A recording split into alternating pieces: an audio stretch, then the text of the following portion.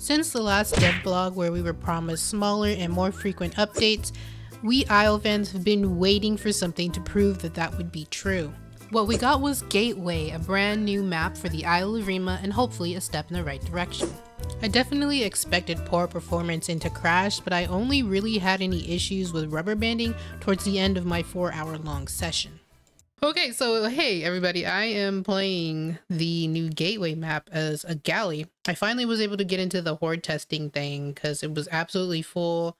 Queue times were forever and I couldn't do anything about it. But I'm finally in. I'm playing as a galley and I'm just kind of gonna play around, see what the new mechanics are and how much better this map is, and we'll go from there.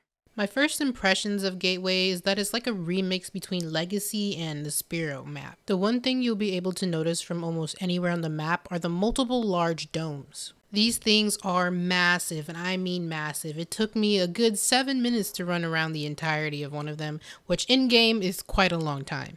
And although I looked pretty hard, I could not find a way to actually get inside of them. Other than the domes, Gateway is covered with tons of paths and bridges. If you ever get lost, you can just find one of those and they'll take you wherever you really need to go because it goes to every point of interest. Wow, I have no words. It looks so good. Oh, that's gotta be like one of the trees for Herrera. That looks like a very climbable tree. Back up here towards where the regular road is. You got tracks and everything. Oh, shit. Oh. I was worried there. One of my biggest issues with the Spiro map was the lack of shallow places to drink. Pretty much everywhere was guaranteed for a Dano to be hiding so that they can snatch you deep into the water. More shallow water places is what I wanted for the Isle, you know?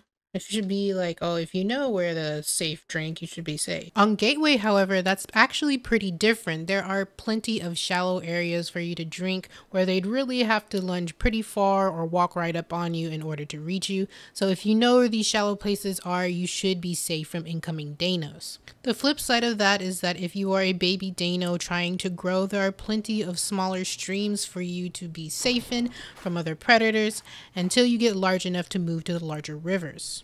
Wallowing is my favorite mechanic that they introduced in Evrima, and it's making a big comeback in Gateway. While you still can't wallow on the banks of rivers, there are way more mud pits in Gateway than there ever was on Spiro, and this means that you should be making use of the clotting abilities so you can stop bleeding when you're in a fight.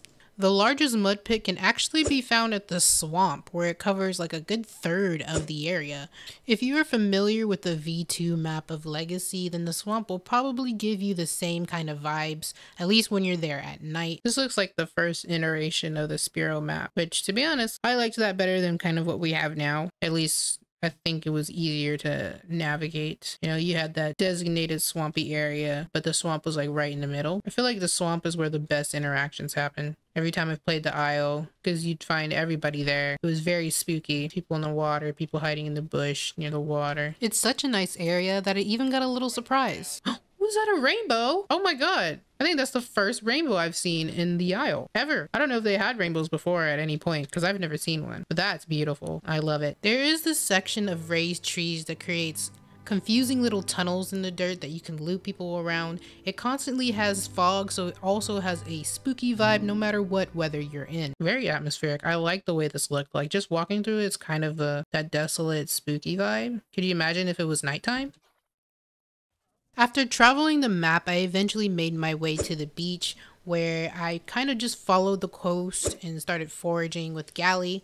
But I was hoping for some kind of hint of the docks, but I could not find it even though I followed the beach all the way around, so it may not be here, at least yet, on this map. You got some like semi-shallow water puddles, which is different. They didn't do that before. Maybe that means the water will rise a little bit here, like they've got some tides going on. That would be really interesting to see, like weather changes, you know, that drastic. Because of course, we already have the rain, as you can see now. The most surprising thing for me was that there was absolutely no hint of any nesting grounds on this map, which makes me wonder if they're going to maybe get rid of nesting grounds since people barely use them on Spiro, or what they plan to do with that.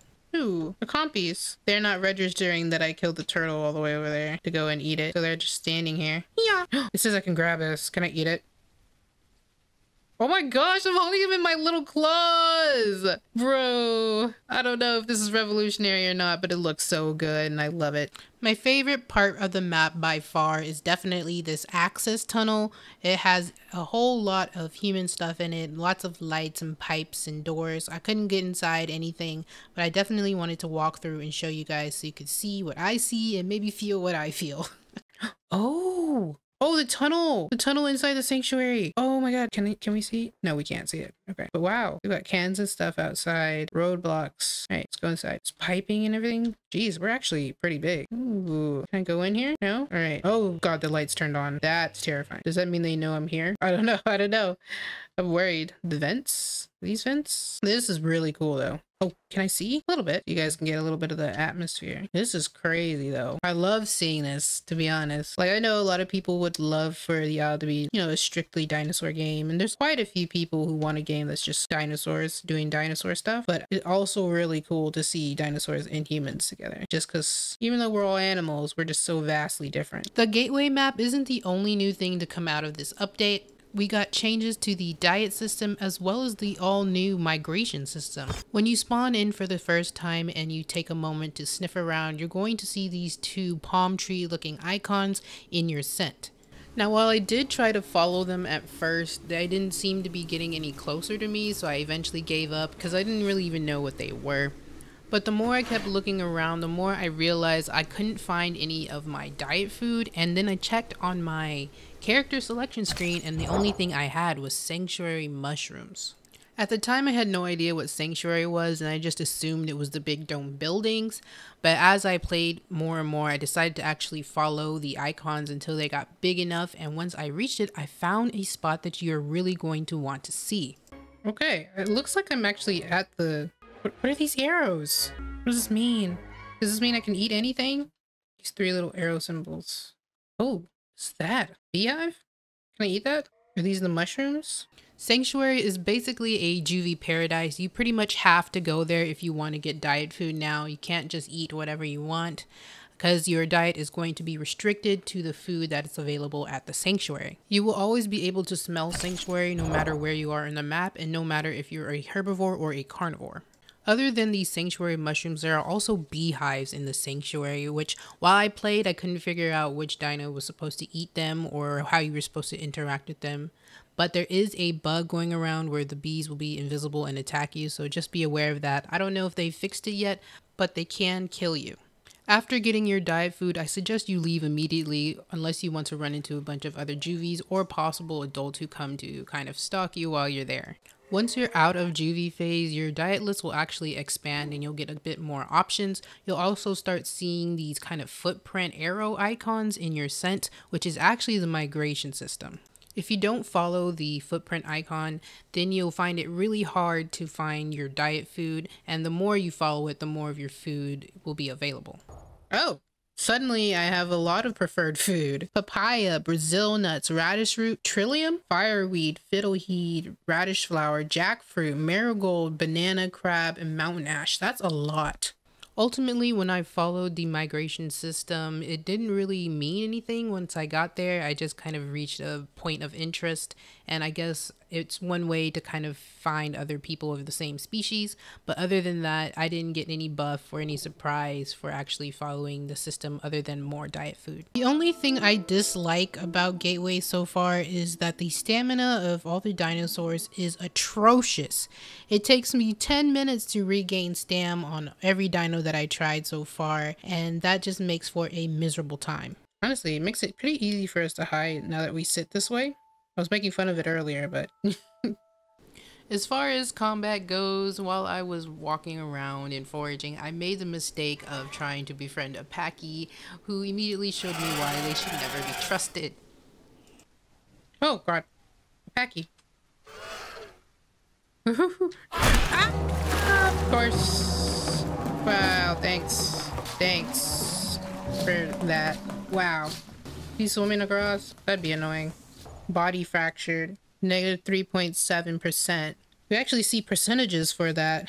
Blood regen decreased. Health locked. Health regen. Health decay. Stamina decrease. And it's showing all the percentages. poor diet, so now I can eat less? Then my like legs broke or something? I don't know why everything keeps changing. Because the list is a lot smaller now. Jesus, broken leg lasts forever. And it's still getting worse instead of getting better, even with me sitting. Matter of fact, my broken leg lasted so long that I just started getting up and doing other things anyway because it was taking forever to heal. At one point, I tried to cross a river, but as I was swimming, I didn't notice there was a carno standing over there in the grass until I got really close to shore. Once I came out, he definitely attacked me because, hey, I'm a gallia, he's a carno, and I panicked. I got hit and I jumped right back into the water where I swam back across.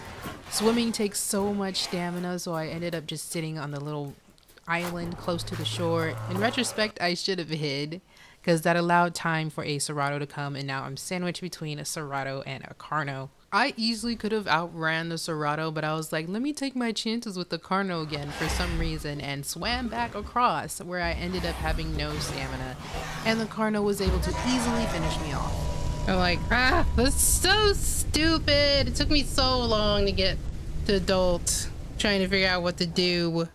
The cool thing is you can see the Serrato run across the bridge here, and he goes and kills the Carno, fighting for my body, which is awesome. So I don't feel too bad about that death there. Get him. Yes. Yes. Avenge me. Murder him. Definitely scared him away from my corpse. The last thing I want to talk about is the AI. There are now these little tiny flying pterosaurs that spawn when you kill something and there's a body present. They will immediately attack you, which is just really annoying. I don't think it's really necessary, but they're there. The devs that teased them getting animations back in the day, but now they just kind of fly around, which makes them a bit hard to hit, and they could absolutely kill you if they wanted to. I ran into a bug with these pterosaurs where after I had a fight with them, if they dealt any damage to me, my skin would change. It became this blotchy sort of red, sort of damaged looked. And no matter if I healed all the way or what I did, my skin stayed like that for the rest of the time that I played. There is tons of Tenno AI now, which is kind of surprising. There were so many that I actually got a bit confused and thought they were players when they were moving around. But after you watch their movements for a bit, you can see that they're clearly AI. If you sniff while around them, you'll see that they have this little red scent marker, which is very interesting and a good way of kind of printing them out. I got confused and thought they were just bleeding, but it just identifies the AI. Tennos will buck when you pounce them, but they mostly just run away otherwise. As an Omniraptor, it took me a good 20 minutes to kill this one Tenno, and it was very annoying because I kept running out of stam, but they would turn around once they realized I wasn't running after them anymore and come right back to me. So that's the only way I was really able to make this kill. And that's about it for this video. Thank you guys so much for watching. I know it's been a while since I've made the Isle video, but it was mainly because of performance issues. If the game keeps going the way it is, I'll definitely be pumping out a couple more of these, so definitely stay tuned. Again, thank you so much for watching, and I'll see you in the next video.